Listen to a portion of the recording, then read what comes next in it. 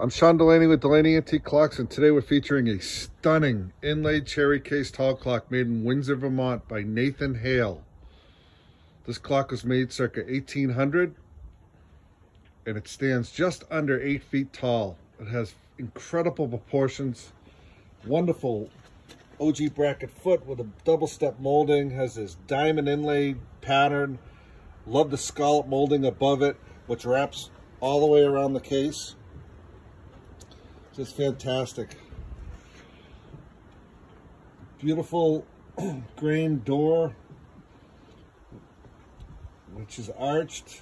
It has this nice fluted quarter column that pinches the waist, ends in a brass capital.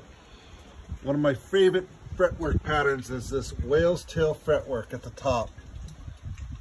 It's something that you see in Vermont with some degree of regularity. There's an understated dial with gilded decoration in the spandrel areas.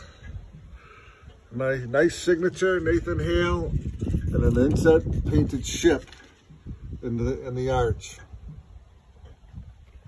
This clock strikes the hour on a bell. There's a nice chime to it. If you like beautiful antique clocks, please visit DelaneyAntiqueClocks.com. Thanks for watching.